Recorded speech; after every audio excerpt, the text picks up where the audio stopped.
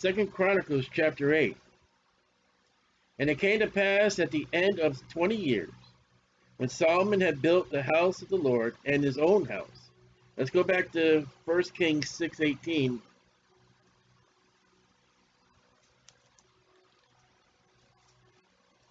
My voice sounds scratchy. 1 Kings 6:18.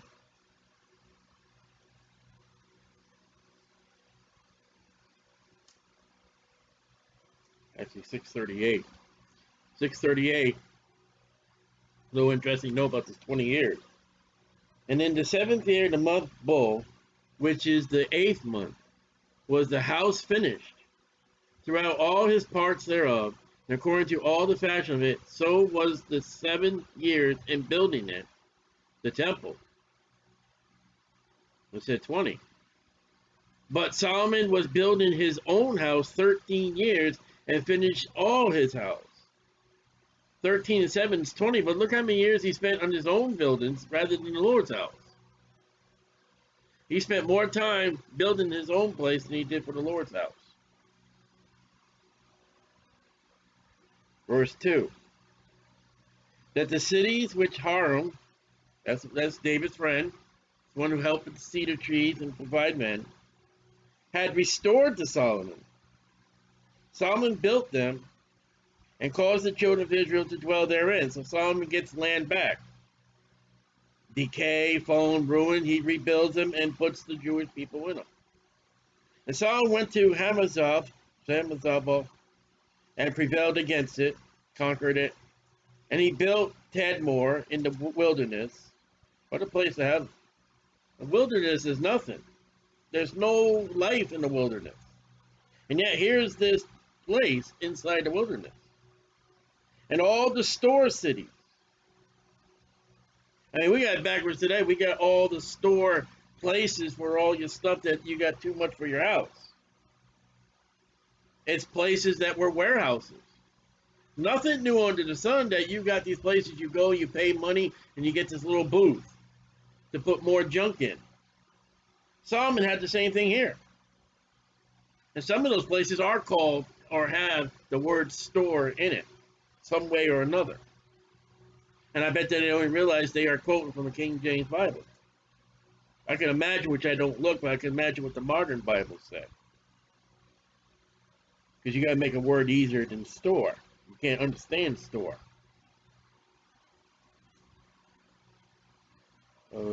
Which he built in Hamath. And he built Beth, that means house of, Beth Horon, the upper, up high, and Beth Horon, the neither, a little lower. So it's like a hill area.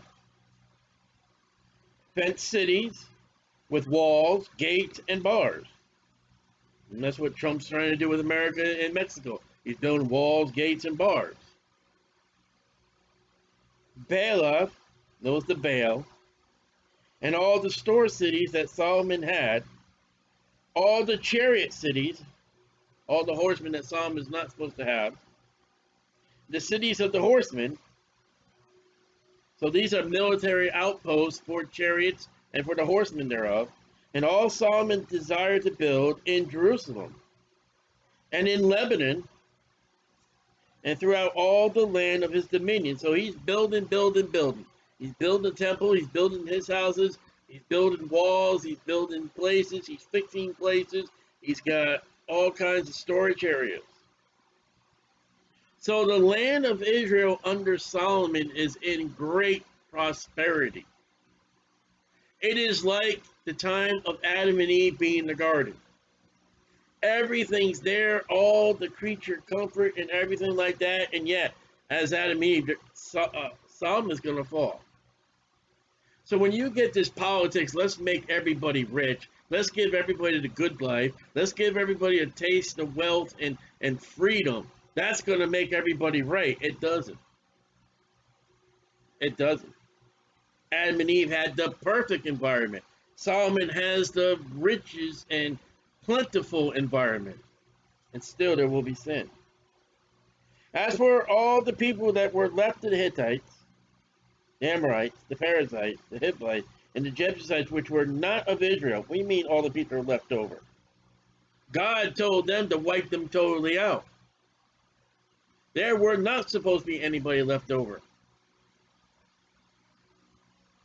But of the children who were left after them in the land, they weren't supposed to be there, whom the children of Israel consumed not, they were supposed to. Them did Solomon make to pay tribute unto this day. And that's a tax that you can stay here. We'll make money off you. We'll earn an income off you when God told you don't have them there. Solomon should defeat them. Solomon should get rid of them. He's going to start marrying to these people now that are not supposed to be there, which God told him not to. When God says get rid of something in your life, you get rid of it. It'll come back to do more damage. But the children of Israel did Solomon make no servants of his work. He didn't put them to petty deals. But they were men of war, soldiers, and chief of his captains, head of his military, and captains of his chariot horses, military leaders.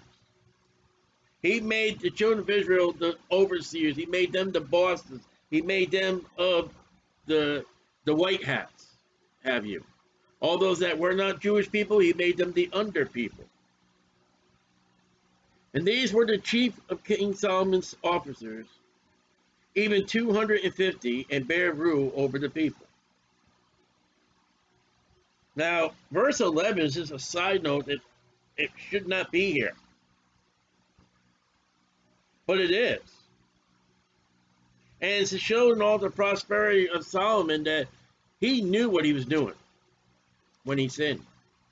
And Solomon brought up the daughter of Pharaoh out of the city of David unto the house that he had built for her, built her own house. For he said, my wife shall not dwell in the house of David, king of Israel, because the places are holy, whereunto the ark of the Lord had come. Solomon's admitting that, hey, marrying that girl, marrying that woman was wrong. My city, my God is so holy, she can't be here. Solomon cannot bring his sin home.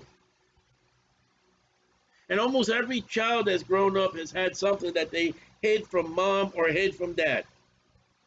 They don't want mom and dad to find it. They hide it. They sneak it. That's exactly what Solomon's doing here. He knows that marriage is wrong. So when we start seeing these horses and we start seeing, well, the people of the land, we'll just give them taxes and we'll keep them here and we'll make them, the lesser of the people. And then now I have this woman I'm not supposed to marry, and then it's going to build, it's going to build, it's going to build, and Solomon's going to just mess up his entire life. Then Solomon offered burnt offerings unto the Lord, still serving the Lord, on the altar of the Lord, which he had built before the porch. That would be the brazen altar. Even after a rate every day, offering according to the commandment of Moses. So there was a lamb every day and every evening. On the Sabbath, on the new moons, that's the first of the month, on the solemn feasts, 3 times in a year, even in the feast of unleavened bread, that's day after Passover, the feast of weeks, that's Pentecost, and again, there's that feast of tabernacles again showing up. That's the time when he finished the temple. That's probably the time that Jesus was born. Solomon is doing everything that the law has told him to do. But he's got much gold, he's got much silver, he's going to marry a whole bunch of women, and he's going back to Egypt. Verse 11.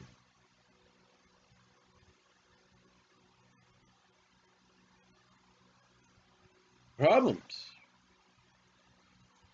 And he appointed, according to the order of David, what his father set forth, the courses of the priests, the service, and the Levites to their charges. That's the first time that word shows up, charges. David went one step further when it came to the Levites. He also added the music to the service of the temple. He set up instruments. He made instruments. He wrote psalms and hymns for the glory of God. And Solomon's going one more step more than, all right, here are the Levites. And there are Levites, but not all the Levites are priests. And then there are priests who are always Levites. And the ministering of that temple, of the sacrifices, of the candle, of the tables, of the showbread, of the high priest, of the watering, of the washing. Okay, we got that office. Now David has set up another office of the priest, of joyful proclaiming and thanksgiving to God. And this is what he's setting forth here. He kept the song service to praise and minister before the priest, as the duty of every day required. The porters also by their courses to every gate. For so David, the man of God, commanded. So what we have today, mostly everywhere where you go in most workplaces, somebody has a radio or a CD or a cassette tape playing music. While you work, while you're eating, while you're shopping, while you're doing whatever you're doing, there is music in the background, and I bet they didn't realize that comes from the Bible. When they're at that brazen altar and they're taking those sacrifices, they're killing those sacrifices, and they're washing the head, washing the body, and they're going in there setting off the bread, and they're taking away the bread. When they're doing all the work of the temple, there is music in the background giving glory to God. I gotta wonder, because it's never mentioned, was this also in the time of Jesus? It's never said. It's not one time mentioned in the gospel about singing, except for that time after Jesus had the Last Supper with his disciples. Then they sang a hymn going to the garden. Quite interesting. Because had they done what David told them to do, had they set up the singing at the temple, do you realize they would be singing about Jesus Christ, who was sitting there teaching them? They would be praising Jesus Christ as God as they rejected him.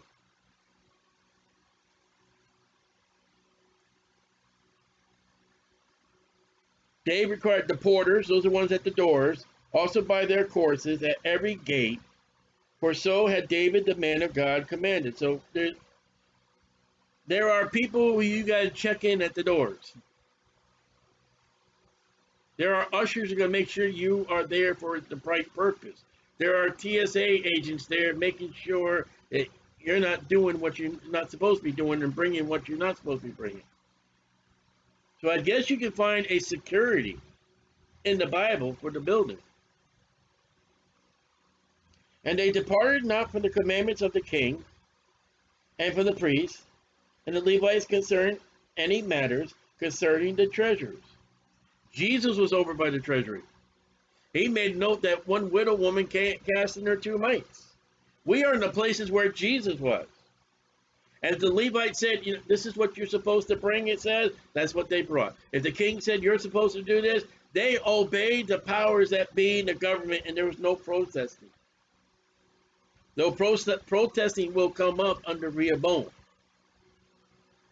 Well, I guarantee there were little groups outside, and little groups here. Now all the work of Solomon was prepared unto the day of the foundation of the house of the Lord, and until it was finished. So the house, for the house of the Lord was perfected. Then went Solomon to Ezer-Geber and to Elioth at the seaside in the land of Edom, that's Esau, and Hiram sent him by the hands of his servants' ships, and servants that had knowledge of the sea, seamen, mariners, and they went with the servants of Solomon to Ophir, and took thence 450 talents of gold, and brought them to King Solomon. And this we'll find out later on. They bring apes and peacocks, and he sends out more treasures, more things. He's had enough. He's growing in prosperity for his fall.